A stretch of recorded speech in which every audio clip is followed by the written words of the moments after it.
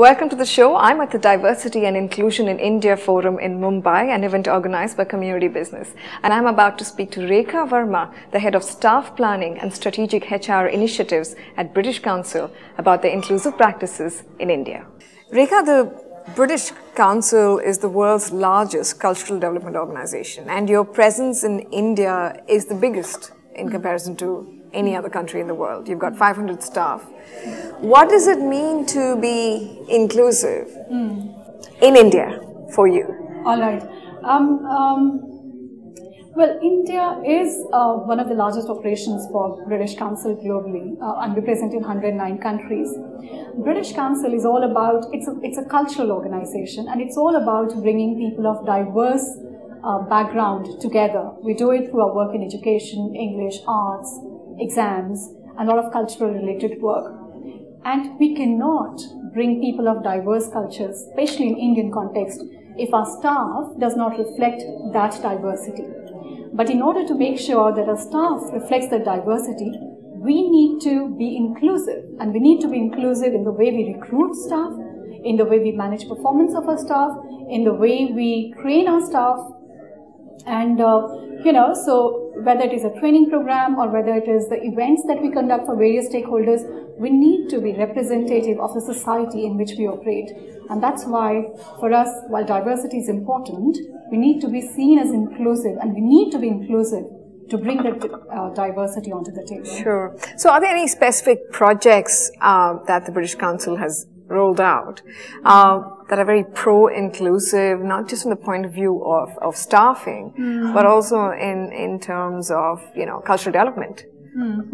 All right. Or engagement with India as a country. The approach that British Council follows is an approach of mainstreaming inclusion and diversity in everything that we do. We call it equal opportunity and diversity. So everything that we do, whether it is a new policy which gets framed, or a new initiative or a new program that gets launched, we need to test it or evaluate it on a program guidelines to mainstream EOND into our programs. It's a very useful document. It's a very practical document. What it helps us is to identify any potential barriers that there may be during the course of our launch of a project or its implementation for people of diverse background. This could be in terms of age, gender, religion, sexual orientation, ethnicity, race, disability.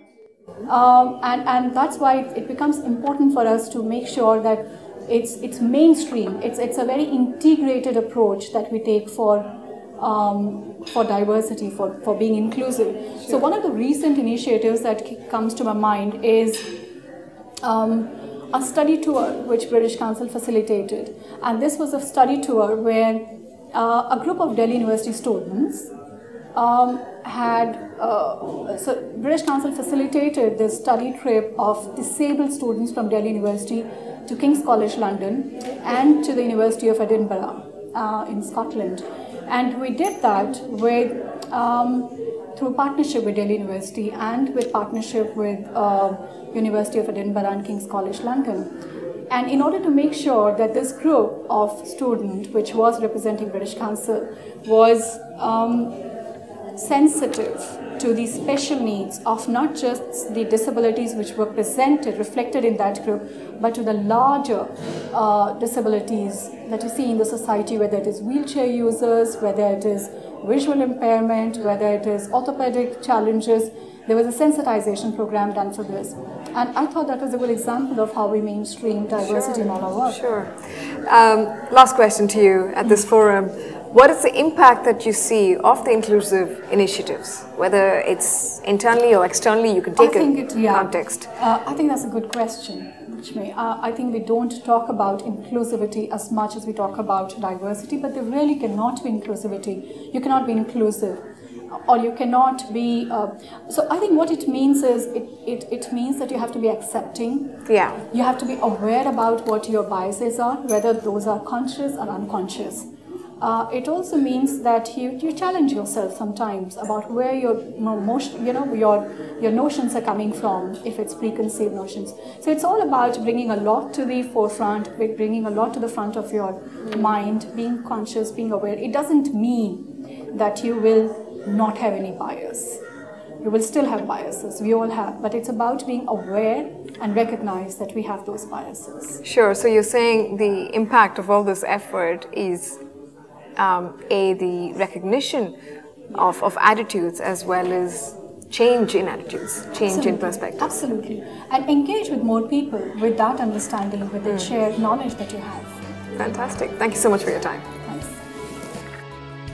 Join our mailing list at chaiwithlakshmi.in/subscribe and keep in touch with us on Facebook, Twitter, Google+, and Pinterest.